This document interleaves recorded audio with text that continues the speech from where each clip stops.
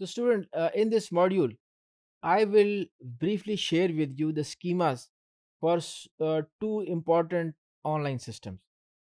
One is the online advertisement and the other is online reservation system. So let's look into the more details. So what is online advertisement? So first of all, what is advertisement?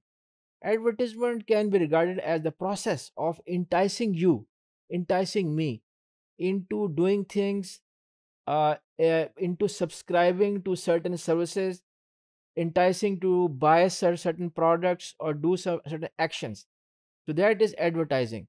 When we talk of online advertisement, it means that the advertisement which uses the internet, which uses the world wide web, which uses the search engine optimization.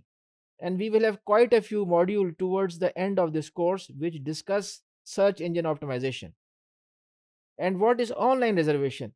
Online air reservation systems are the systems which interact with the passengers, which help the passengers make the reservations, buy the tickets, which are linked with the database of the airlines, which look at the legs. Legs means that how the transfer is going to be made, which flights are connected to which flights, and so on. A lot has happened over the years with reference to the airline reservation systems. So in this module, we will only briefly look at the database schemas for each of them. So let's go and move ahead. So online advertisement or online advertising. Early years, first online advertising was initiated when certain companies with 14 advertisers started. That was in 1994. After this initiation, we saw the emergence and public acceptance of the web as an interactive medium for growth.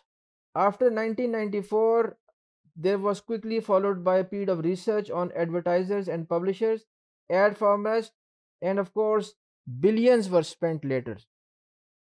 Billions. Okay. So current scenario is online advertisement has been constantly rising since more than a decade.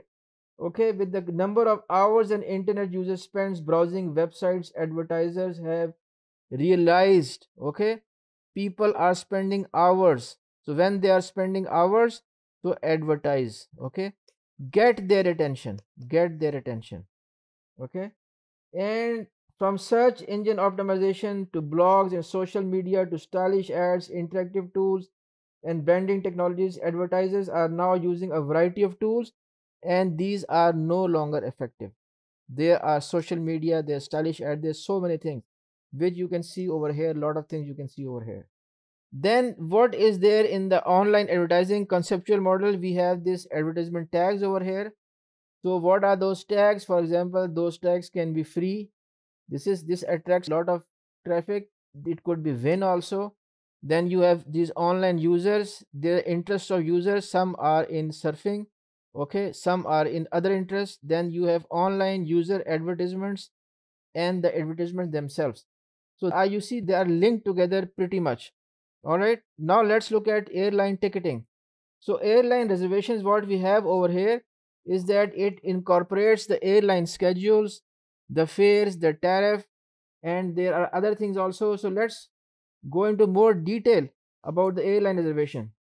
These systems incorporate the schedules, fare, tariffs, passenger reservations, and ticket records. All of things are there, as well as pushing out this information to global distribution systems. Global distribution systems. Okay. The second type of direct distribution channel are consumers. We have consumers over here, and those consumers, they make their own reservations. Travel agencies and other indirect distribution channels access the same. There are travel agencies, indirect access, and these are the consumers. Reservation systems may host ticketless airlines and hybrid airlines also. Ticket hybrid airlines that use e-ticketing in addition to ticketless to accommodate code shares and interlines. In addition to the standardized GDS, some airlines have proprietary versions which they use to run their flight operations. For example, Delta OSS, and so on.